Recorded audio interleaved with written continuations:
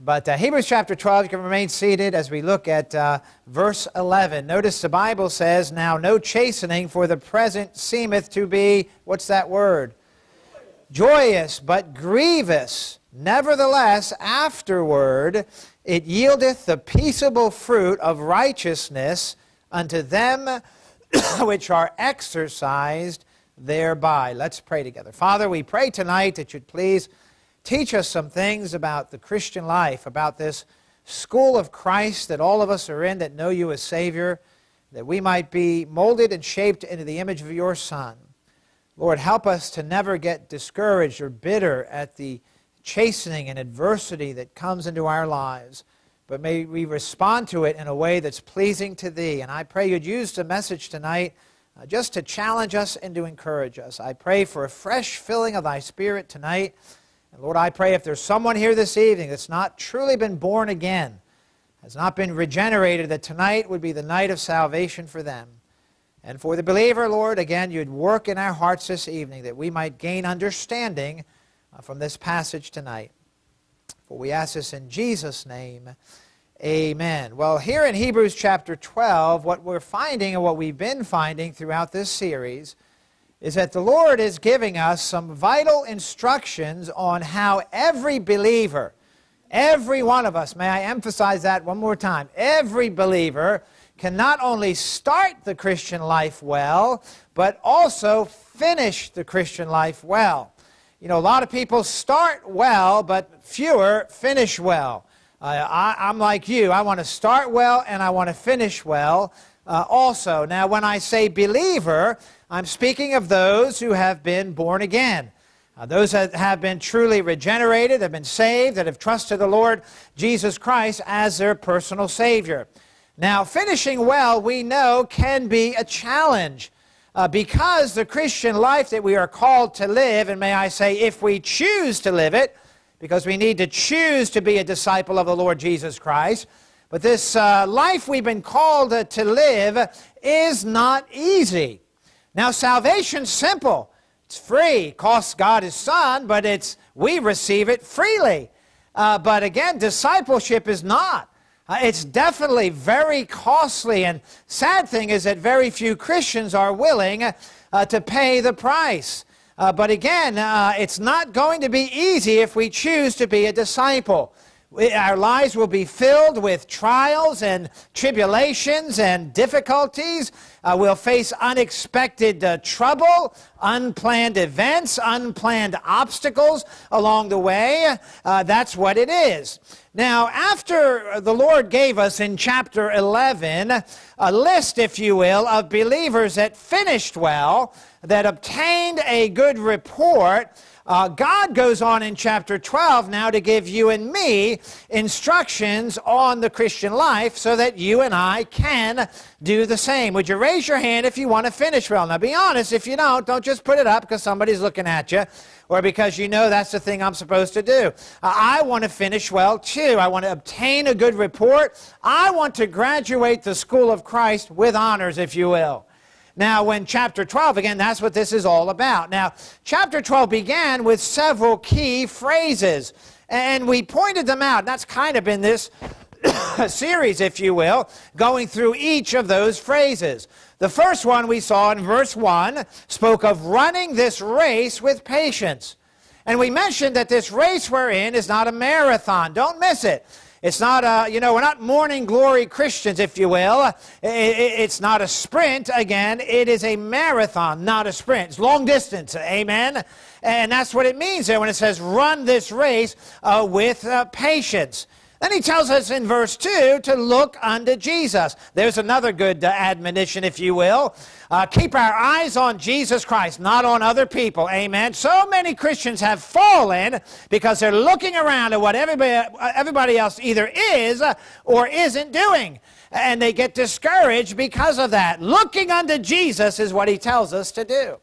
Then in verse 3, we are to consider Him, meaning not just to know facts about the Lord, but to model His life, use His life as a model for ours. Then in verse 3, he also said to endure, that we will endure a contradiction of sinners. In other words, as we're running this marathon, we are going to face opposition from people. Yes, we will, from foes and family and friends and even the faithful at times. And then in verse 4, he tells us how we're striving against sin. In other words, the enemy that we fight is our own sin nature. And our sin, we like to think it's other people. It's really not. The biggest problem in the Christian life I have, is myself. That person I look at in the mirror every morning. And then in verses 5 through 11, God gives us a rather lengthy portion of Scripture now on a truth that he says, notice in verse 5, that is often forgotten. He says, and ye have forgotten the exhortation which speaketh unto you as unto children. My son, despise not thou the chastening of the Lord, nor faint when thou art rebuked of him. This truth he says in these verses, from verses 5 really all the way down to verse 15, is that God uses something in our lives called chastening or adversity. Or we could say broadly, difficult situations, trying circumstances to do what? To build his children. You want to be a stronger Christian? Yes, so do I. Guess what? Chastening is going to happen. Adversity is going to happen. That's God's means of building us. Now last week, I won't go through every verse again, but last week we looked in verse 10, and we saw from verse 10 3 reasons that God brings or allows adversity in our lives, when we saw, for they verily for a few days chastened us after their own pleasure, but he for our profit, that we might be partakers of his holiness. Reason 1, we experience adversity so that through our adversity others are benefited. Like the Lord Jesus Christ. He went to the cross of Calvary so that others would be benefited. Our adversity will cause others to benefit as well, and that pleases the Lord. We also saw the second reason we experience adversity is for our profit. Is there something in your life, a character trait that needs improving on? Well, God will bring adversity. He'll bring that to light. He'll bring chastening to build our Christian character. And then the third reason we saw in verse 10, we experience adversity properly responded to is going to cause us to take on, be partakers of the very nature of the Lord Jesus Christ. Which brings us here to verse 11. Now here in verse 11, and you know where I'm going because you got the handout tonight, we read an interesting thing which I believe is a very, very important truth. Notice we find, now no chastening for the present seemeth to be joyous, but grievous. Nevertheless afterward it yieldeth the peaceable fruit of righteousness unto them which are exercised thereby. Although chastening and adversity may not seem to be joyous, you know that the Bible teaches it's supposed to be joyous. Amen? Oh, amen. It is supposed to be joyous. Now you're looking at me like I have 3 heads. Well, maybe by the end of the message you'll only look at me like I have 2. But hopefully we'll clear a little bit of this up. Tonight I want to preach on the subject, notice, experiencing joy while enduring chastening. Now you might want to write somewhere in a blank, there's no blank there, but maybe next to the text, the definition of joy. That's very important to understand. Now remember, joy is not, I'm going to put it real simple tonight, joy is not emotional happiness. That's feelings. Oh, I feel good today. I'm in a good mood. Things are wonderful. That's emotional happiness. That's not what joy is. Joy is not emotional happiness. Joy is defined simply as a calm delight in the soul. That's a good thing, a calm delight in the soul. And the Bible teaches that we are to experience this calm delight in the soul while we are in the midst of enduring chastening. This is a Bible truth that in our flesh, in my flesh, seems impossible to do. Think, how can I experience joy, a calm delight when I'm going through the ringer, when I'm going through difficulties, when I'm facing trials and tribulations? Well, let me just say this. We know that it's not impossible to do this for several reasons. First of all, Philippians chapter 4 and verse 13. I can do all things through Christ, which strengtheneth me. We can do all things, by the way, through the Lord Jesus Christ. Now remember, God never commands us to do something that He does not enable us to do. And so we find this truth in the Bible of experiencing joy while enduring chastening in the form of both, number one, write this down, commands, and also by example. So first we see this Bible truth is commanded to us, to us to do. God commands us, it's a command, to have joy in adversity. Now turn the 2 pages or so over to your right. Since we're there, I wasn't going to turn there, but we will anyway, to James chapter 1 and verse 2. Notice what we find.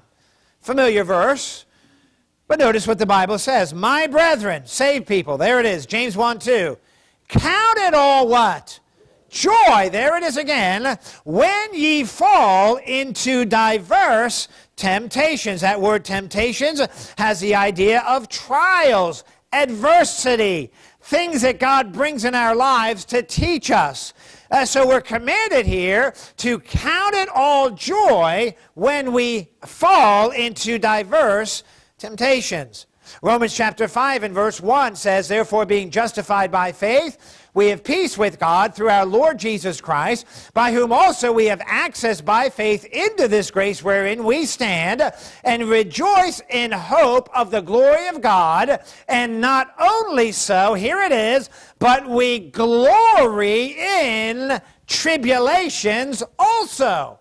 What's interesting is I looked up that word glory, and that word glory means to rejoice in. There it is again. God is saying in Romans chapter 5 and verse 3 that we are to glory in or to rejoice in tribulation also. Do you remember what the Lord Jesus said in the Sermon on the Mount in Matthew chapter 5? He said in verse 11 and 12, blessed are ye when men shall revile you and persecute you and shall say all manner of evil against you falsely for my sake. He went on in verse 12 to say, rejoice and be exceeding glad. There it is again. When we face men reviling us and persecuting us, Jesus Christ said, rejoice and be glad about it. Philippians chapter 4 and verse 4, just trying to make the point here. Rejoice in the Lord always. And again, I say rejoice. Always means all the time. Good times, bad times, mountaintops, valleys. When we're in the thick of it, in the midst of stuff, we are still to rejoice in the Lord. 1 Thessalonians chapter 5 and verse 16 says, rejoice evermore. He's not saying here, hey, you know, when you get to heaven, you're going to really rejoice. And I know we will. That's a Bible truth as well. But he's telling us here, rejoice now. Rejoice here. Rejoice evermore. Again, joy is not emotional happiness. It is a calm delight in the soul. So the Bible clearly commands the believer to rejoice in adversity. But you know, we also see examples of this as well. So we see this truth by command, and then we see it also by example. Go back a page, back to Hebrews chapter 12. The first and finest example of this truth is the Lord Jesus Christ himself.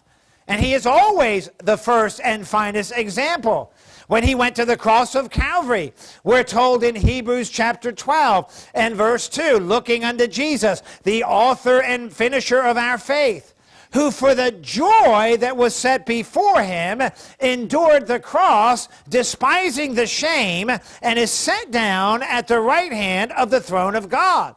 Notice when the Lord Jesus Christ went to the cross of Calvary, the Bible says, for the joy, there it is again, that was set before him, he endured the cross. You may be thinking, well, that was Jesus Christ. That's not me.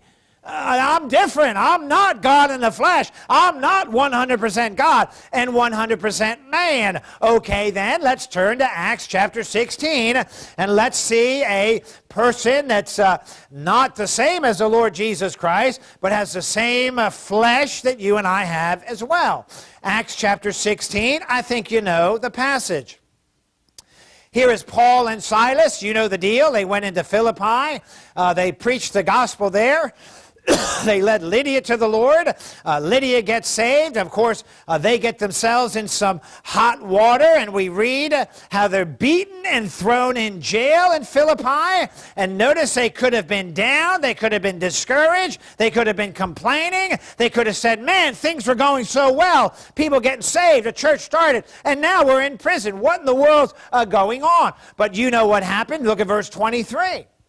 And when they had laid many stripes upon them, I'm sure that felt good, they cast them into prison, charging the jailer to keep them safely, who having received such a charge, notice, thrust them into the inner prison. That's the most secure place, by the way, and made their feet fast in the stocks.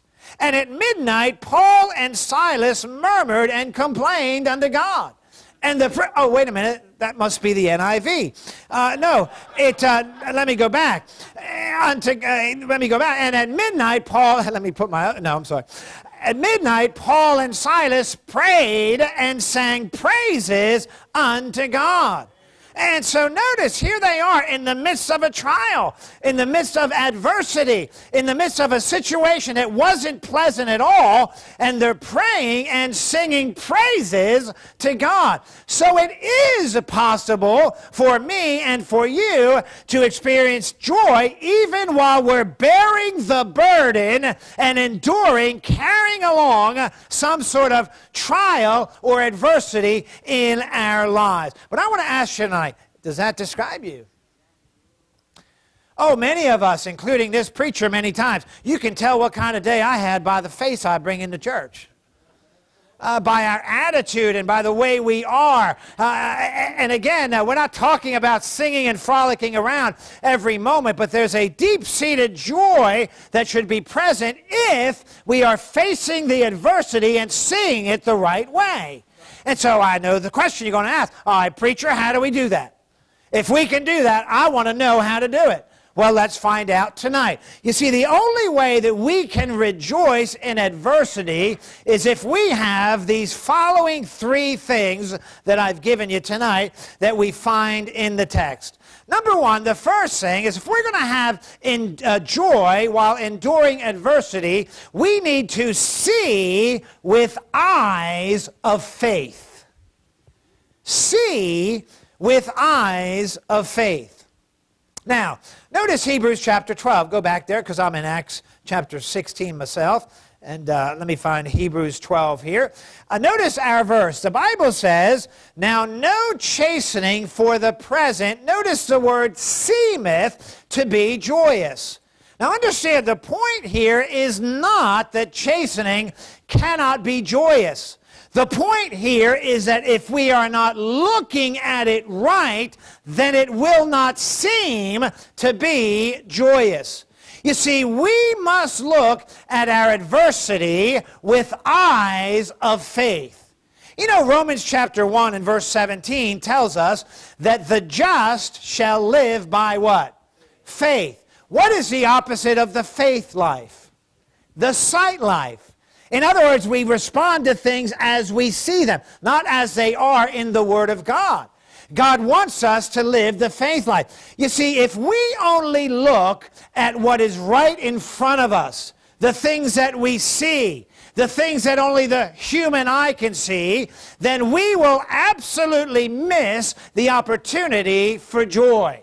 May I remind us tonight that things are not always as they seem. They're not always as they appear. We may even go as far as to say that things are never as they seem. Never.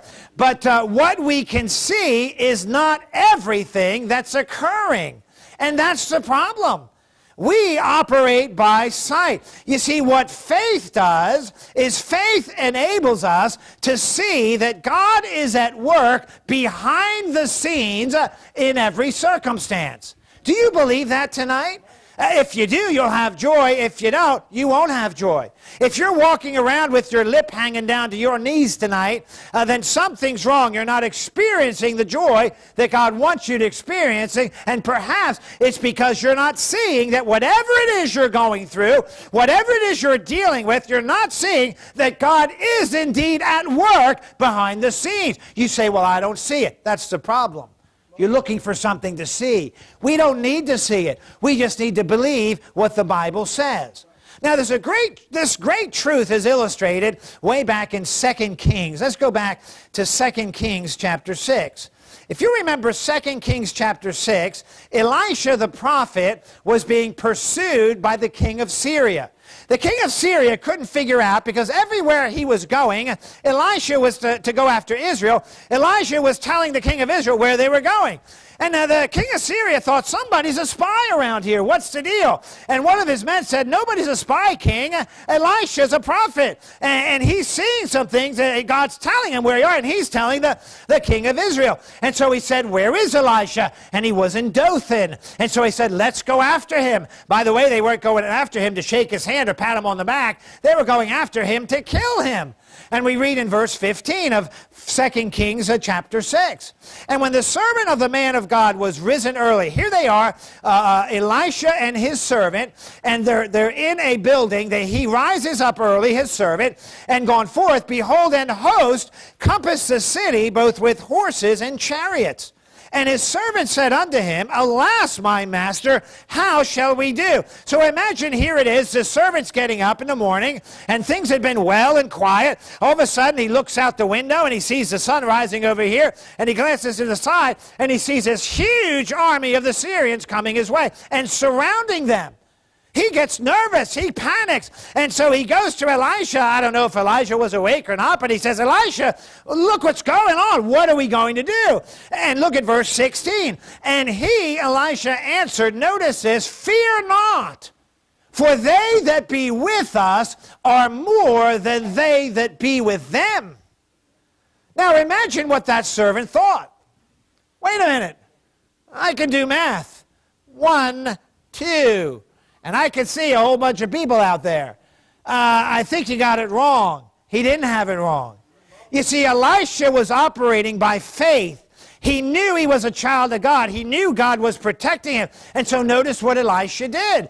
He says, fear not, for they that be with us are more than they that be with them. Verse 17, and Elisha prayed and said, Lord, I pray thee, notice this, open his eyes that he may see. And we know what happened there. We read, and the Lord opened the eyes of the young man, and he saw, and behold, the mountain was full of horses and chariots of fire round about Elisha. Maybe you're here tonight and you're going through it, and boy, I'll tell you, you don't have the joy of the Lord. Can I say to you tonight what Elisha said to his servant? Lord, open their eyes so they may see. See beyond the surface. See beyond what you're seeing with your own eyes, what the human eye can see. And understand, in every situation in your life and in my life, God is at work. He's working. He's doing things. And we have to believe that by faith. Moses believed that as well. We read in Hebrews chapter 11 and verse 27, we read, by faith he forsook Egypt, Moses did, not fearing the wrath of the king, for he endured as seeing him who is invisible. Why did he leave Egypt? Why did he forsake the riches? I mean, he would have had a wonderful future there, worldly in the world's mind, if he just stayed there. No. He wasn't living by sight. He was living by faith. And he knew there was a God in heaven that he wanted to serve, and he saw him who is invisible. How did he see him? By faith. You see, faith not only lets us see that God is at work, but faith makes it possible for us to experience joy in our adversity. You know, sometimes you just got to say this. I don't know why this is happening, but you know, I know God's doing something. I know he's working. I know He is, and I believe that by faith. And although this is difficult, I know there's no, we examine if there's sin in our lives and so forth. But if there's not, we just have to commit it to God and bear it and endure it and let God work through that adverse situation. Now notice, write these down. I'm going to shoot them out real quick. There are several things that work against faith. First of all, number one is our logic. Our logic. Human reasoning. Our logic always works against faith. Number two, and that is this, our eyesight. What we see works against faith as well. Again, it's not just about what we see. God is at work behind the scenes, if you will, or behind what we can see. And then there's a third thing that works against our faith, and that is the world and its philosophies. You see, the world tells us that things are a certain way, and so forth. And that's going to work against our faith. And understand, if we listen to logic, if we listen to sight, if we listen to the world, we are going to miss out on what God has for us. Do you know, I've come to learn something, and that is this. The most miserable Christians that I know are those who live the sight life. They live the sight life. They think and believe that things are as they seem to be. And they allow their circumstances and the circumstances of their suffering to make them absolutely miserable. And usually they try to make as many around them as miserable as they are as well. That's the way it works. You see, understand something. Even when things are going what we would say wrong, or we're going through a difficulty, or we're going through a trial, understand, God is not dead. God is alive and well, and God is working. And so if you're going to experience joy in your circumstances, and if I am as well in my adversity, then faith is absolutely required. Again, it enables us to see that God is at work behind the scenes in every situation and circumstance. So the first thing you need is to see with eyes of faith. Let me ask you tonight, are you? You know, I can preach that, I can nod at that, and I can amen that. But to live that is a totally different thing. Because I'm a human being with feelings and emotions as well. And I got to constantly turn to the Bible and almost play a little war in my mind. How many know what I'm talking about? When the flesh wants to go this way, I go, wait a minute here, God's on the throne. Wait a minute here, God's doing something. Wait a minute here, God's working in this situation. And so again, we must see with eyes of faith. There's a second thing we need, found in going back to Hebrews chapter 12. And not only must we see with eyes of faith if we're going to have joy in the endurance of trials, but secondly, we need to foresee the future. Yeah, I'm not talking about a word of knowledge. I'm not talking about that. I'm not talking about that at all. Notice, if you will, Hebrews chapter 12, it talks about afterward. Notice we read, now no chastening for the present seemed to be joyous, but grievous. Notice, nevertheless, I like this word, afterward. Do you know whatever you're going through, afterwards is coming? You're not going to be in this thing forever. You absolutely are not. But understand, in order to have joy during the adversity, we must remember the temporary nature of our trials. Now, my flesh fights that. I get down, oh, how long is this thing going to go on? Forever! You know? No, it's not. It's going to be over. You will not be in that circumstance forever. You say, well, it might take me till I die. Maybe so, but then you're free from it after that, amen? It's not going to be forever. You know the phrase, and it came to pass, and this is on your sheet here on the back side of it. The phrase, and it came to pass, is found 396 times in the Bible. You know why? Because things come to pass. You may not think it's going to right now. You may feel like it's never going to end, but it is going to come to pass. Again, no matter how tough the Christian life gets, Even if we go from one thing to the next, and that's what's going to happen, by the way. Never forget that graduation day is coming, amen? It's coming. One day we're going to graduate and be with the Lord. And understand, God brings adversity into our lives for a future purpose. That's important. Now, that future purpose may not even be in your lifetime. But it may be in your lifetime. It may be beyond your lifetime. But there's a future purpose behind your adversity. Now, perhaps the greatest example of that is what we find in the life of Joseph. Let's go back to Genesis chapter 50. I think perhaps there's no greater earthly example of this, of course, human one, barring the Lord's humanity, than the patriarch Joseph. Now, you remember what Joseph went through. Think about it for a moment. Now, we know the end, so it's easy for us to read and say, well, yeah, hold on, he had no idea. Well, yes, he had a dream, I understand that, and the bowing down, so I think he had an inkling that there was going to be a future purpose in it. But when Joseph looked back on all the things that had happened in his life, I mean, his brothers sold him into slavery. He was falsely accused by Potiphar's wife. Not only that, but he could have been killed, but he was thrown in prison. Then he helped the butcher and the baker, or the butler and the baker, and they forgot about him. And all of that. Notice what he says in Genesis chapter 50 and verse 20. He's speaking to his brothers, and he says, let's go to verse 19. And Joseph said unto them, fear not, for am I in the place of God? But as for you, ye thought evil against me, but God meant it unto good, to bring to pass as it is this day, to save much people alive. Joseph foresaw that he saw that at the end of all that God had a plan. And may I say it again, God has a plan for your adversity and mine as well. It's not going to be forever, and there's something behind it. What you're going through today may seem to be very difficult. It may, it may seem, but tomorrow, many times, it doesn't seem as difficult as it does today. Did you get that? And it does.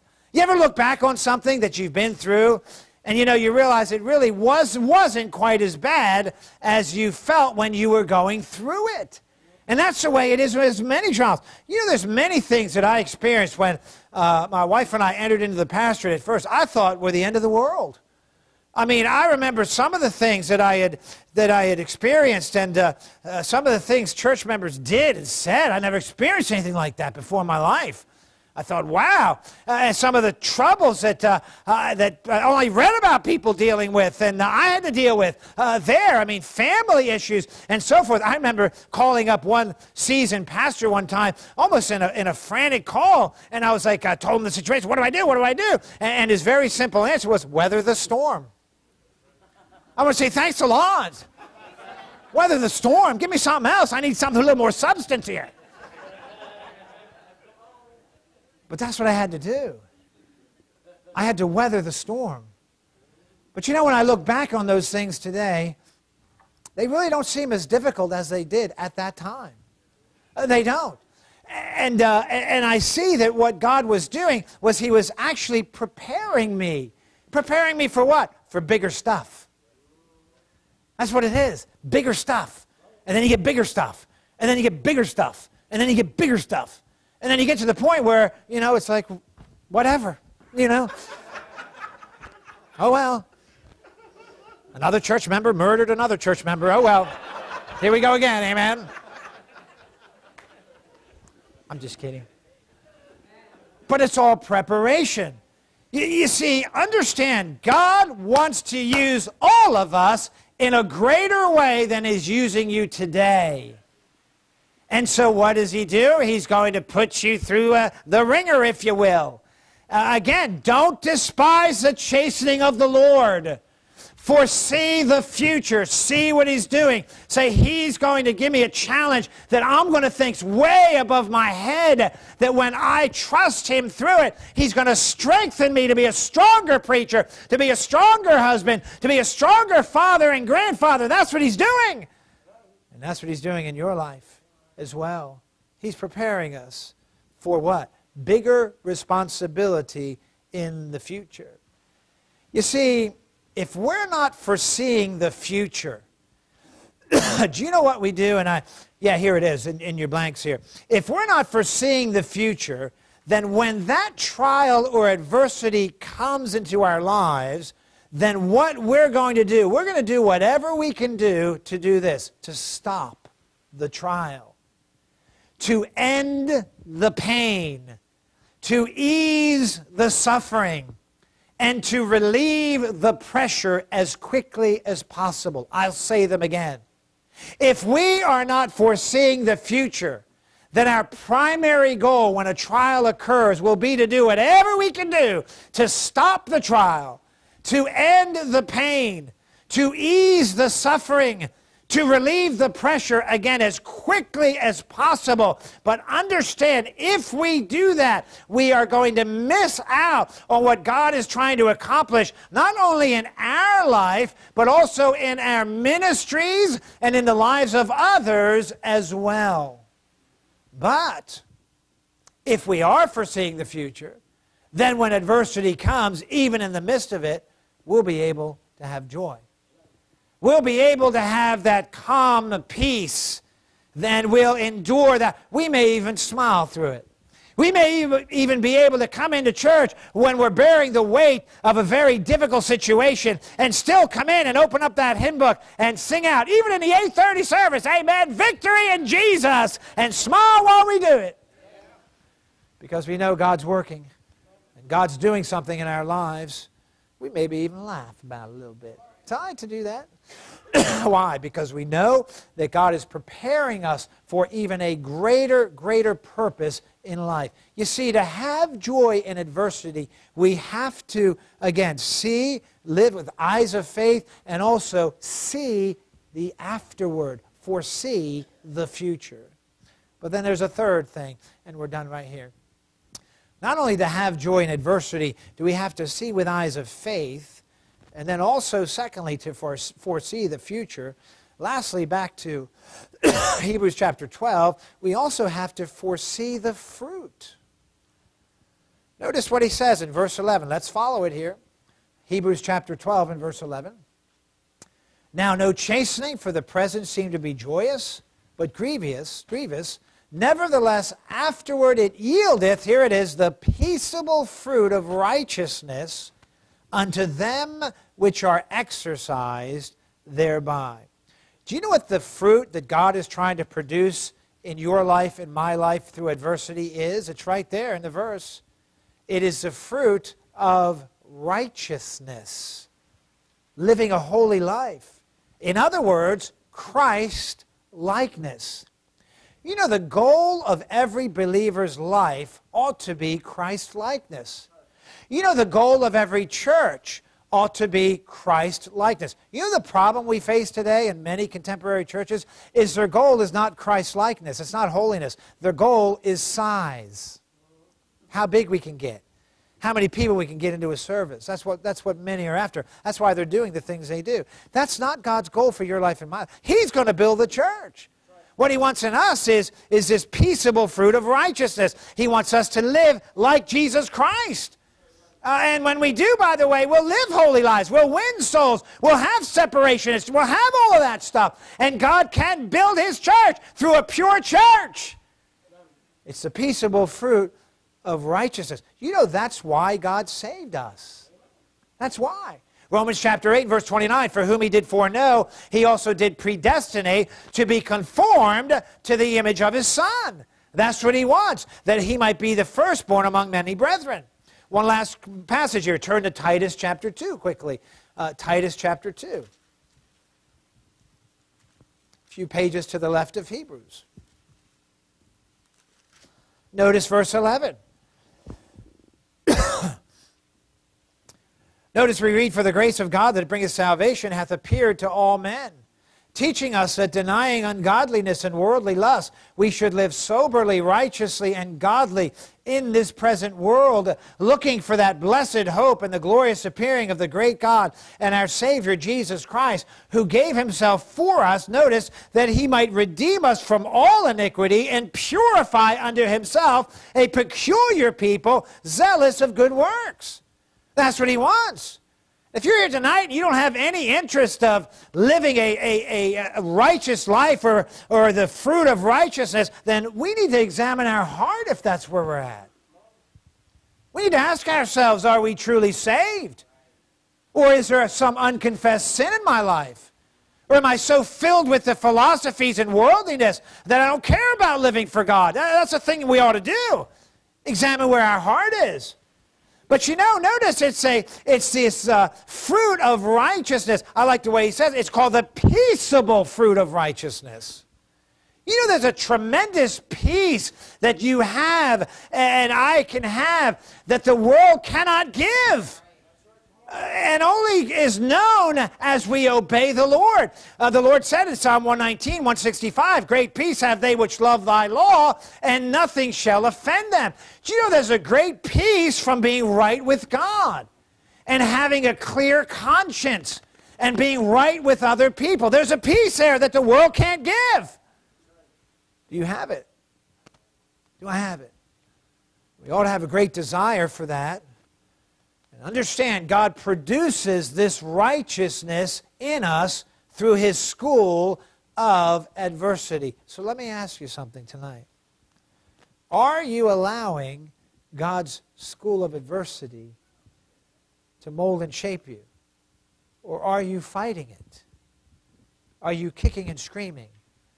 Have you lost your joy? One last verse. I know I said the other one was, but I didn't realize I had one more. Look at James chapter 1.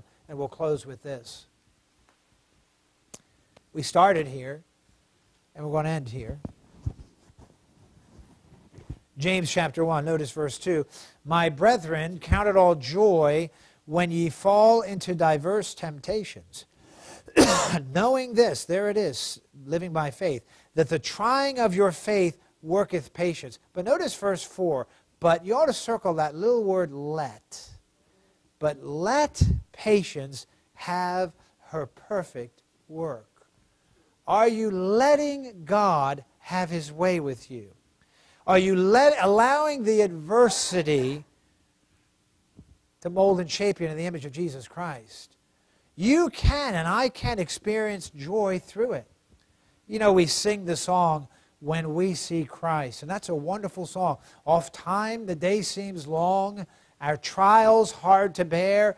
We're tempted to complain, to murmur and despair. But Christ will soon appear to catch his bride away, all tears forever over in God's eternal day. It will be worth it all when we see Jesus. Life's trials will seem so small when we see Christ. One glimpse of his dear face, all sorrows will erase. So bravely run the race till we see Christ. Do you have his joy? Maybe tonight you need to ask God to help you to see with eyes of faith. There's more to it than what you think. God's working to foresee the future, that God's bringing you through this to mold and shape you for a greater purpose in life. And also foresee the fruit. He's trying to make you more like his son. You see, if we have those three things in place, then when adversity comes, we can, again, not be happy through it, but have a peace and a joy that the world cannot bring. So how are you doing tonight with your trials?